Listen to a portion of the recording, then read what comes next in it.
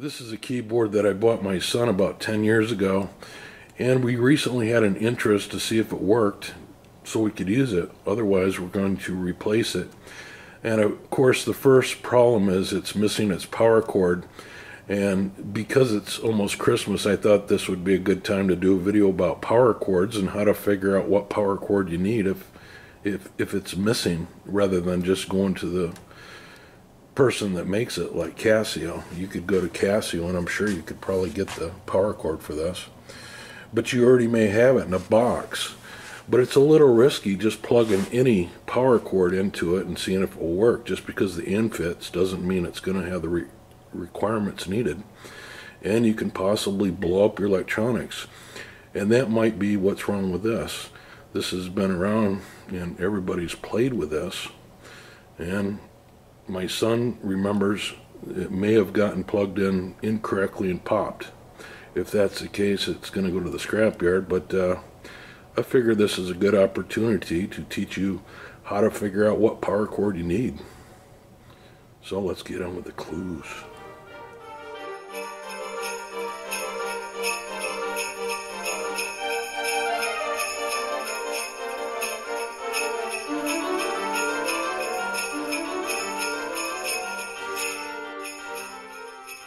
A little update on my chair video. I found this on the floor about 2 days later. If you watched my chair repair video, it's the bearing for it to spin. And to be honest with you, I never even missed it.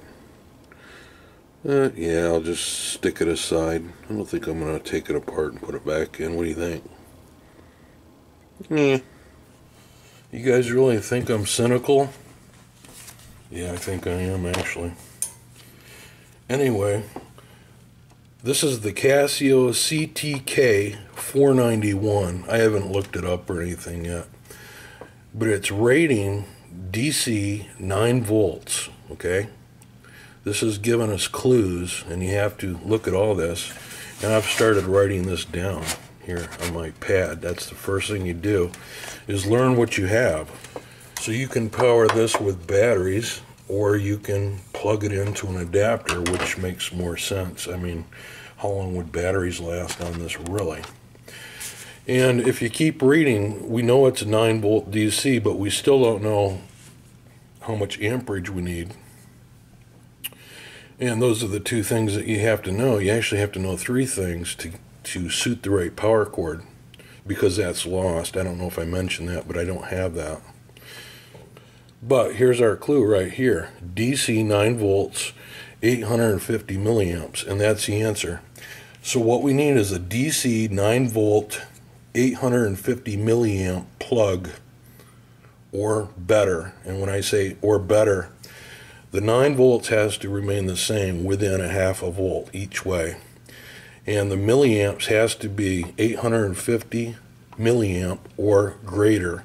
And 1,000 milliamp is 1 amp, so it can be bigger, but it can't be smaller, and the 9 volts has to be within a half a volt. So if I had a 8.5 volt, 850 milliamp DC adapter, it would work.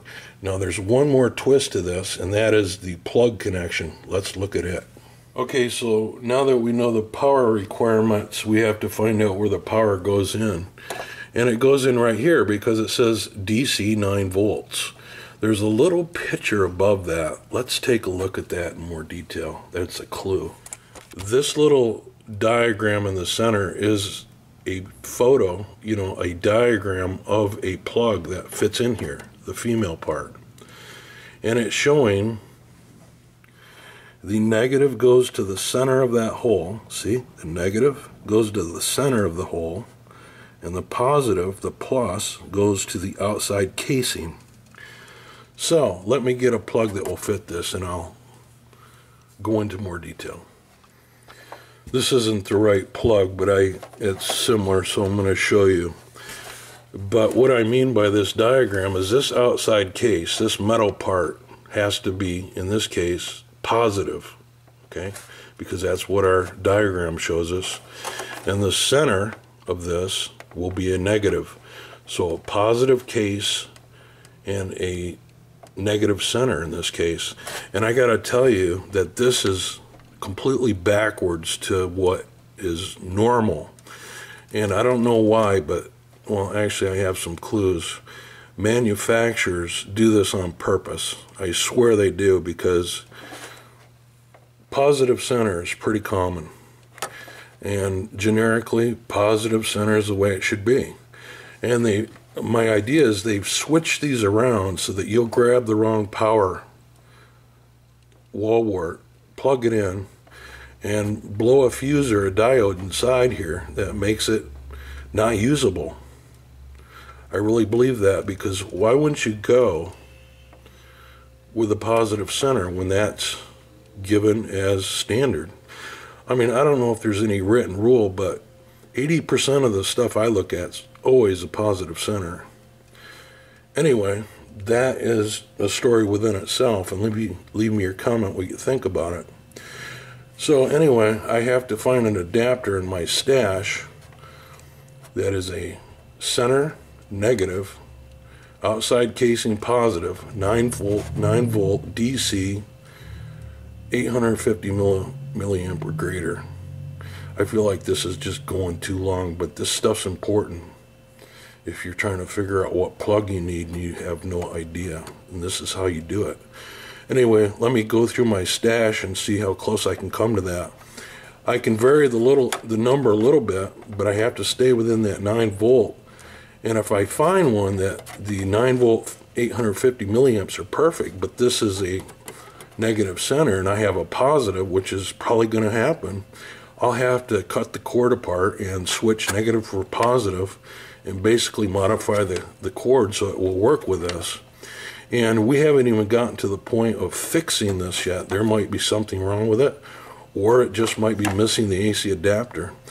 But my son remembers that it got plugged into a improper plug, and that will for sure pop that diode or fuse. So anyway, let me go through my scrap power supplies and see how close I can come to those figures. So I've been looking in my collection of wall warts. I have a little box here. I think I have actually a couple of these, and these are all different types of power supplies that who knows where the mate is, but I keep them because they're useful for problems like this where somebody lost the plug to one.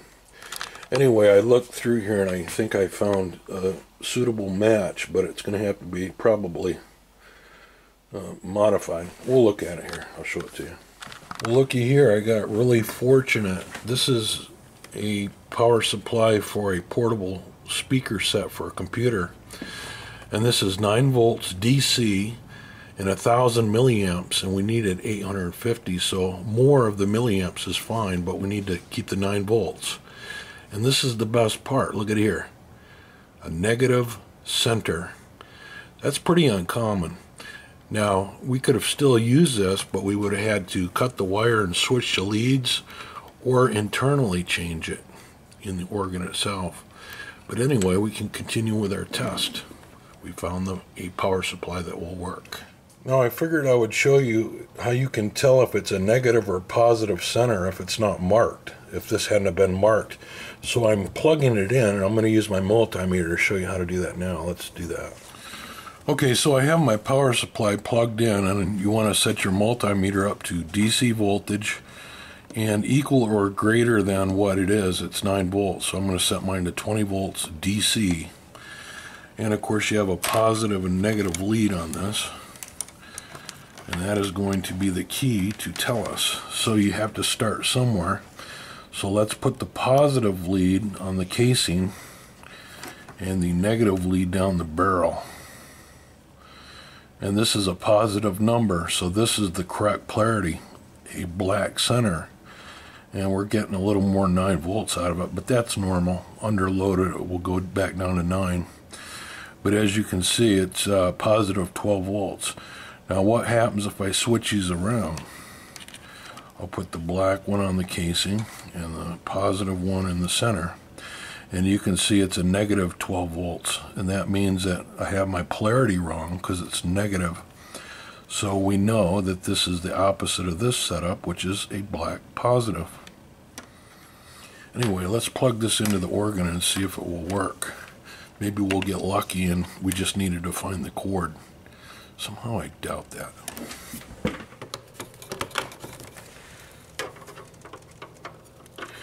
Now I should mention that you can buy universal power supplies online. You used to be able to at Radio Shack. And they came with a bunch of different fittings and a selector switch that you could adjust the voltage. And some of them even had a tip that you could turn the other way to get a different polarity for a negative center or a positive center. So that's a handy thing to have if you find that on eBay or Amazon. Let's see if this organ works. And here we go. Well, that's okay. This has more problems than just the power adapter. It probably got a lot of voltage. This was a 9 volt, a 12 volt could have been plugged in here very easily, and it probably popped the diodes. And I can tell you there's like a million screws that hold this thing together, and I could take them out and look at the diodes and probably patch it up.